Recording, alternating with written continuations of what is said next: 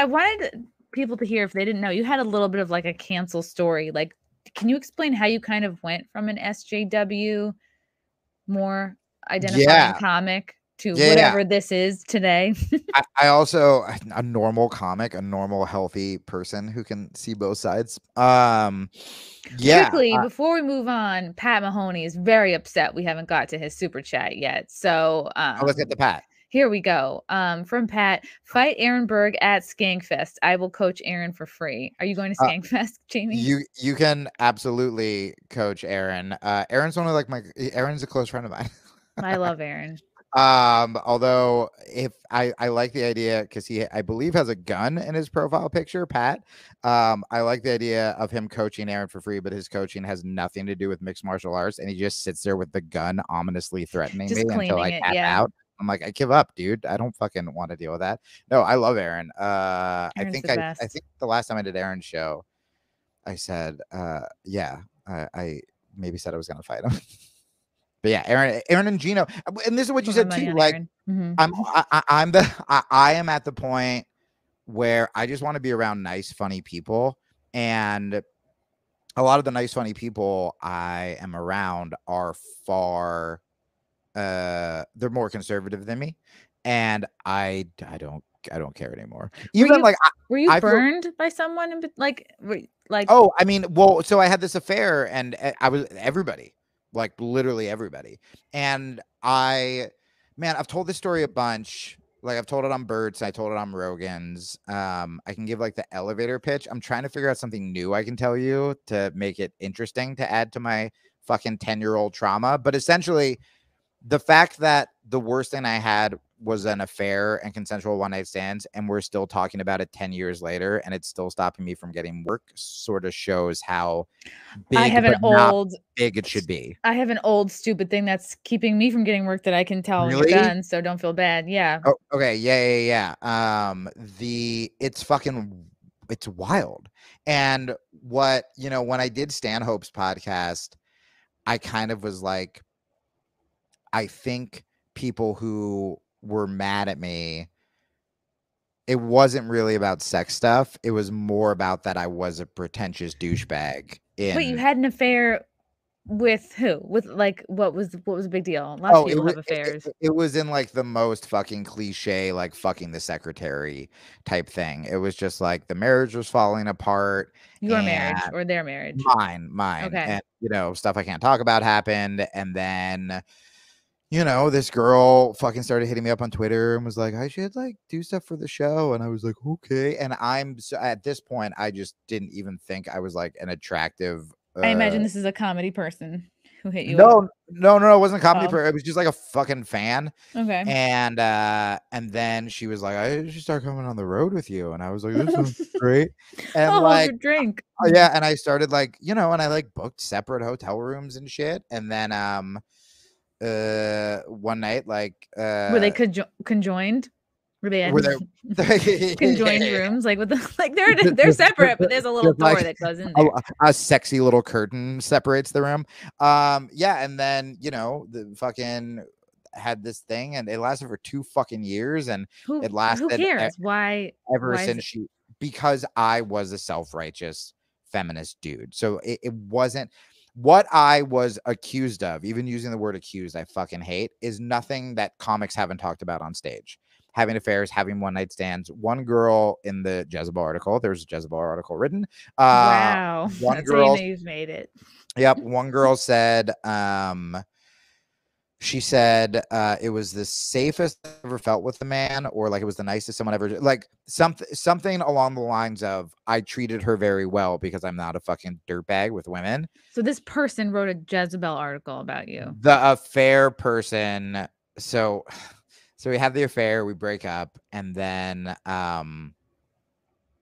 she says stuff like, one day I'm gonna write a book about this, and I'm like, I'm not that famous, and this is like pre-cancellations, and then me and my ex-wife, to try to like fix our relationship, were like, we can try an open relationship, and we announced it on the podcast.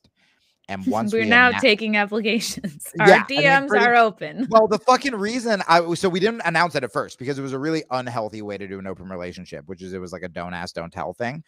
And the problem was pretty much just meant I could fuck on the road, right? And I still felt like I was having an affair. Like one of the reasons I was so depressed is I hated having the fucking affair. It wasn't fun. It was terrible. I felt like a total fucking piece of shit. I still feel like a piece of shit. And I know like tons of people have affairs and tons of people have affairs for the same fucking reason I had an affair. And like all of my fucking girlfriends in my life, like girls I've actually dated and friends are like, bro, this was an affair 10 years ago. You have to let this go and stop carrying around that fucking shame. But like, yeah, I shouldn't have done it. But after the affair ended, when we tried the open relationship, because it was don't ask, don't tell, I still felt like I was cheating because I was going around and like getting girls' numbers and not telling my wife. And like, even though I was like allowed to, it still felt creepy. Felt like you were living a lie. Yeah. And also like, it's not the easiest to like get pussy when you meet someone and they're like, are you in a relationship? And you're like, I'm in a secret open relationship. Yeah, exactly. It sounds like bullshit.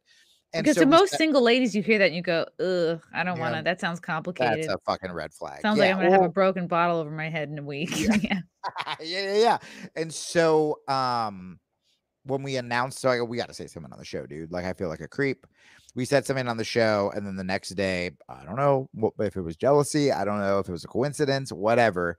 The next day, the girl I had an affair with came back, posted on some feminist Facebook group, who here has been wronged by supposed feminist Jamie Kilstein out of the like hundreds of people I've slept with. That was a name drop. That was a bunch of name drops. The one girl said he DM'd me on Twitter and was flirting. I told him I had a boyfriend. He said, I'm sorry. That was it. No dicks were sent. This no whatever. So pathetic. Oh, and then, God. Well, listen to this. This one's the worst. And by the way, this is me just saying the stuff that like I can say. Like the full story that like my friends and girlfriends get is even more insane.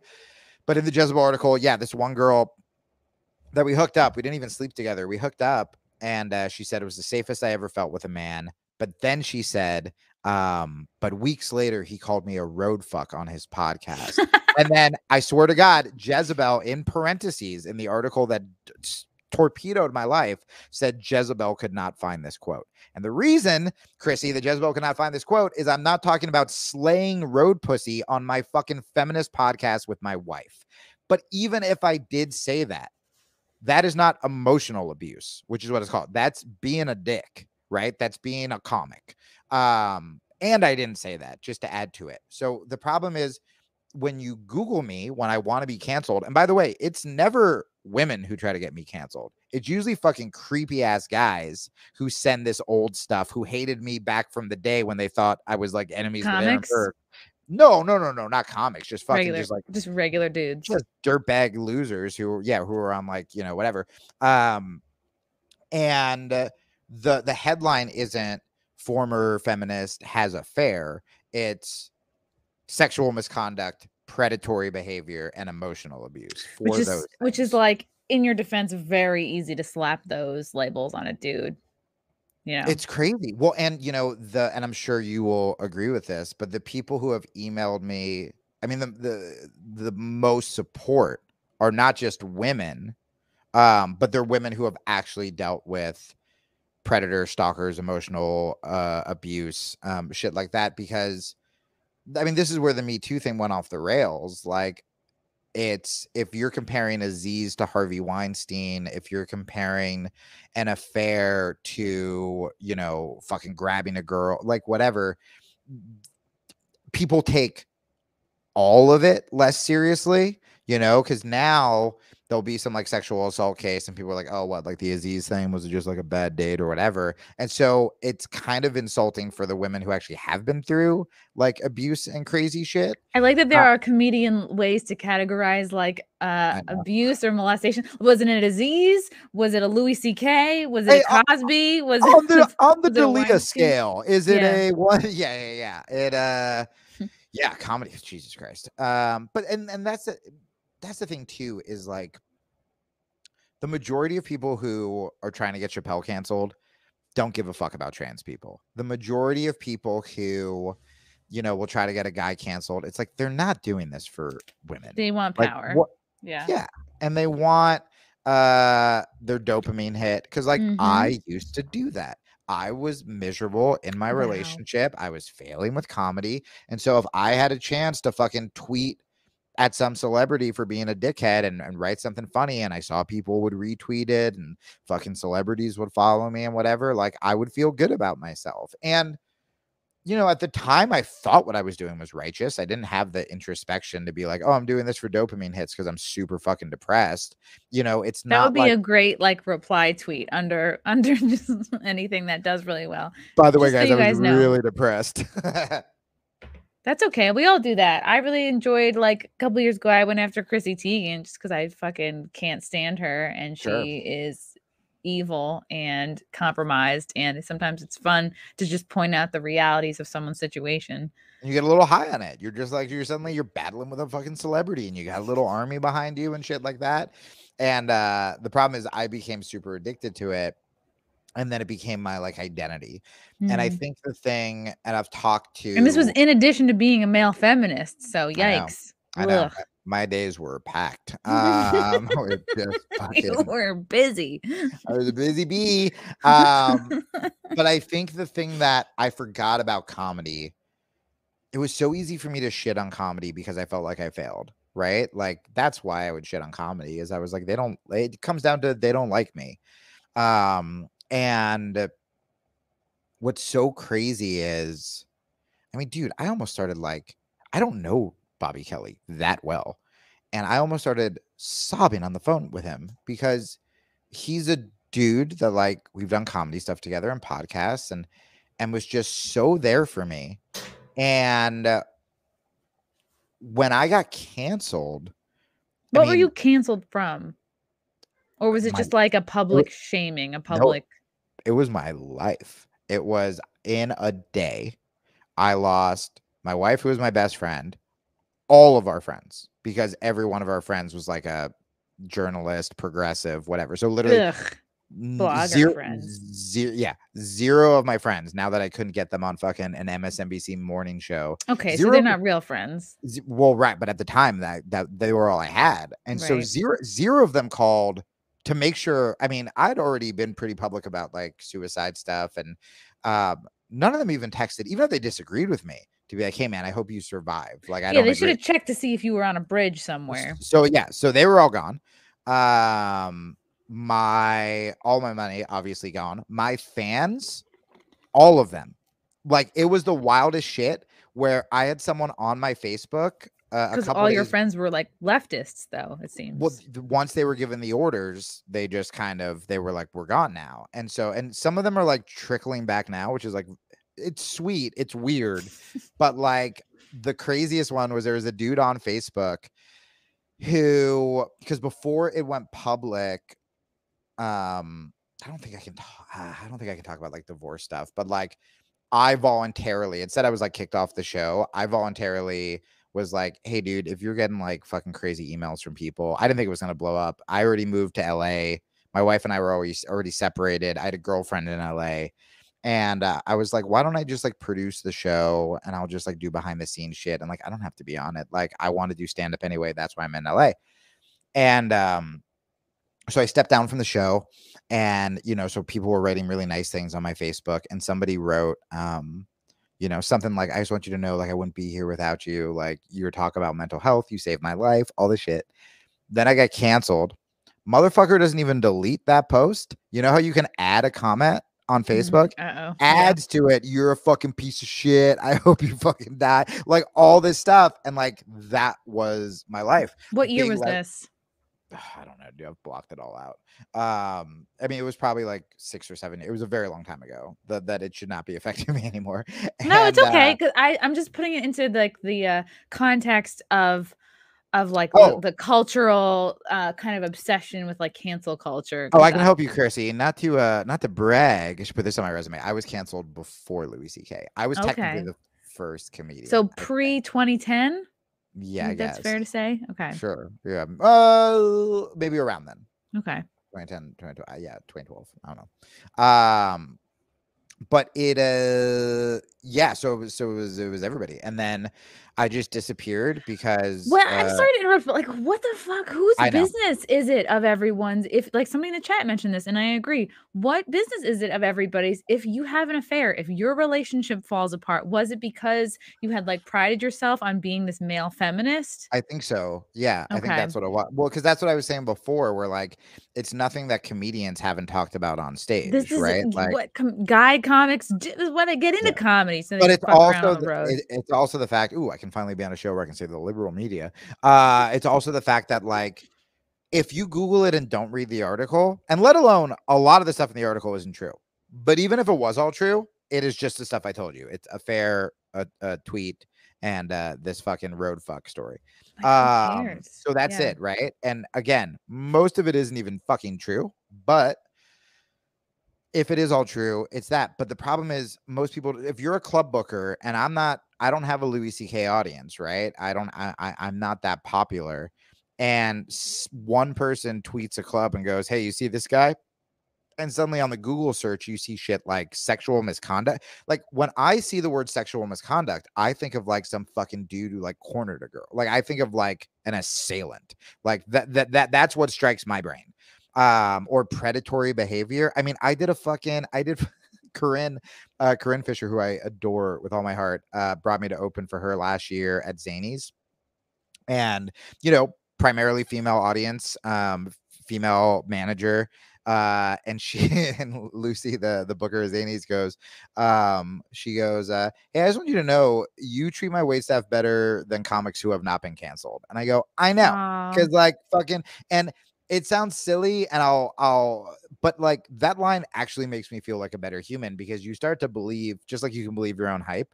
You start to like, I walked around LA that week, even though I had a girlfriend next to me. I walked around like I was accused of rape. I walked around with a fucking hoodie. I walked around with fucking sunglasses, like, because there were big lefty comedians trying to score points, just like old Jamie would have tried to score points. And like, they're burying me, so they're blowing up the story even more. Like, it was fucking crazy. It was fucking crazy. And there are times where I feel really, if it still affects me, and I don't know if you feel this way. I mean, you have a good thing going there, but like for me, I didn't really have support until, again, I started reaching out to comics again. Like the person who, like Stanhope was the one who was like, dude, let's get you back out there. And then Doug brought me on his show for the first All Things Comedy Festival, and Bert and Morgan were on the show. And then Rogan called that week and he's like, let's get you back on the show. And I was like, fuck, man, I shit on comics so much. And the thing with comedy is like, I think where comics have the advantage in cancel culture is, and where I fucked up was I stopped being a comic. But is that they are open about their mistakes and their flaws, because that's what we talk about. And they can be open to, I'm a liberal, but I disagree with this. I disagree with cancel culture. Or I'm a conservative, but I'm socially, of course, I'm fine with what gay people do, or whatever the fuck it is. And like, comics can be nuanced, and comics can see both sides, and comics can be forgiving. I heard Roy Wood Jr. say, you can't be a liberal and be pro cancel culture and pro prison reform. Like, right? Like, those are both one of the reasons I became, my battery's gonna die, so I'm gonna take a walk. One of the reasons that I became a liberal is, prison reform and this idea of forgiveness and like helping people who were like down. And cancel culture is essentially a worse version of that, because there's not even prison sentences. Like, is that a Gonzo tattoo on your arm? It is. It's a Gonzo. It's a Gonzo G. That you should be canceled for. No. It's adorable. You shut your mouth. So even for prison, there's a sentence. If Louis C.K. was sentenced, right, he's done 2 years or whatever the fuck it is, and then he gets out of it. He gets to go on and work. But it's like, there will be people protesting every show he does for the rest of his life. And again, luckily he has an audience and he has a lot of talent and, can kind of keep going. But this idea that like, when people are still trying to cancel me, and I don't want to sound victim-y because I'm not, but there is this point where I'm like, oh, you literally just are going to do this until I kill myself, because you never want me to work again. And it's been 10 years. Yeah. Here's the thing is, like, when you work in a in a high exposure media environment. So that's any entertainer, journalism, anybody, like, you know, anybody in the realm of a public figure or a media environment. It's like you put yourself out there so much, and your peers and your haters, it's highly likely that they will also be like highly media versed or whatever, or yes. So if they hate you and they know exactly what to say, it's kind of easy to bury somebody, to ruin somebody's career, to put out a hit piece, because you know exactly what to say to bury a guy, you know exactly what to say to bury a girl, and like you and I are good examples of both. And you know, if you're decently connected, if you can get something out to Jezebel or the fucking Daily Beast or whatever, and it's like you don't even need to be true. It doesn't even need to be factually correct, and you have that media literacy where you could bury somebody. And well, do you feel like it's still like, I feel like you have such good, like, it's not good for your psyche or mental health, but I feel like because you've surrounded yourself with people who don't give a fuck, who have your back, you know, I remember when I did Aaron's podcast, and I haven't seen him in so long, you know, we met at a club, we did a show together in Toronto forever ago. And the fact that, like, you know, like, he made fun of me during my woke days, but like we had this like real connection from way back in the day. And when he had me on his podcast, and I just felt like, oh, that's right, like comics have each other's backs. And like, I don't know. What I was going to say is, because you're surrounded with those people, or Compound, you know, like Ant was fucking canceled or whatever. And just being a comic in general, do you feel a little more invincible? Like, people can come at me, but also like it doesn't matter because I have fucking backup? Or does it still sort of terrorize you? That's actually, I love that you're asking that, because that's a 2-part question. So I feel like the relationship I built with Compound Media and the comedians there, it wasn't just that they had my back. Like, for the instance with like Kate Willett, and I've told the story before, but she's this very lefty, liberally woke comic, like, you know, friends with that whole, you know, a Netflix darling, had a 15-minute special, Comedy Central, like in that whole world. She didn't like an impression I did of her on In Hot Water. And it like circulated, and people didn't really see the impression. They just took like screenshots and like just said the worst. It's a perfect example of somebody who took like kind of the Me Too movement and took full advantage of it. Like, she thought that I had made Compound Media fans go after her, and I'm like, look, no, they just love us and you suck. So that's just what they're, I'm not like ringing a bell. But like, I mean, that whole story would take like 10 minutes, but I feel like once I kind of joined up with Compound Media, and I realized that these are all really funny people, and how important like free speech is, that like I would put myself out there, like my name, whatever, to back up Compound Media and the other, like I kind of had their back first, and had Compound Media's back first, and had Cumia's back. Like I went out of my way to, like, in articles or interviews or whatever, to like talk about Compound Media. And I feel like, so when the Kate Willett shit happened, obviously they're all, Gino, Aaron, they're all there too. Like, we're all going through it together. That was a moment of like fusion, like, all right, we're definitely, we see the reality of this insane situation. And I think she was coming after me a bit harder than she was Aaron Berg, because he was a little bit better connected, and he's a guy. So it is interesting to notice how very sexist of them. Right.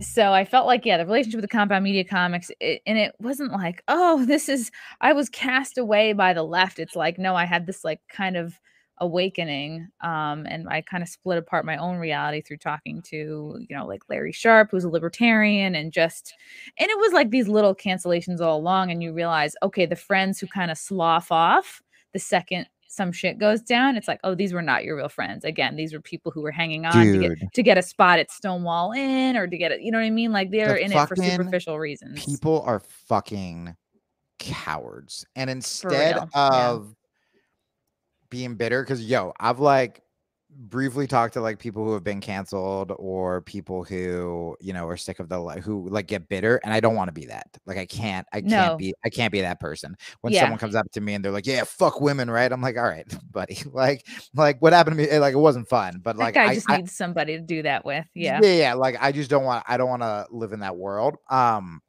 Oh, wait. So to answer the other part of your question, so there's like the compound media relationship. I feel like I fight for them and they fight for me, and now we're kind of like buds in the sort of in the this fight or whatever, and this fight for like, no, it's funny above all else. Like once you put something before funny, whether it's being politically correct, whether it's like not pissing off the trans community, anything, if you put anything before being funny, you're compromised, you know. God, you're like, no one made me laugh like Ant when I was growing up. Yeah. No so the relationship was sort of like we met each other symbiotic. halfway or whatever. Yeah. And then the not giving a fuck thing just came with time, like, and never apologizing. And you realize like, oh, the haters, they kind of move along faster if you don't apologize, because they want to find a weaker target. Because again, it's not about whether I apologize, whether I'm genuinely sorry. It's like they just want to know that their impact has made it so someone can't create again. They want to take somebody out. Yeah, they'll tear people apart more when they apologize. When Louis apologized, that made it almost worse. Yeah, you know, so I can't do that. Sorry. No, I mean, I disappeared only because I tried to kill myself. And where I was like, I can't handle a backlash. And at the time, my girlfriend wasn't home when it happened. And I was like, well, she's going to leave me. And so I have nothing. I have no money. I have no job. I have, you know, whatever. And so when she supported me, because she, you know, knew who I was like, okay, I'll be fine with this. And I'm just going to disappear from like the public. And so I started teaching jujitsu and shit like that in LA. But I never made like a statement or anything like that, or I didn't either. And fuck them. Like they don't deserve it.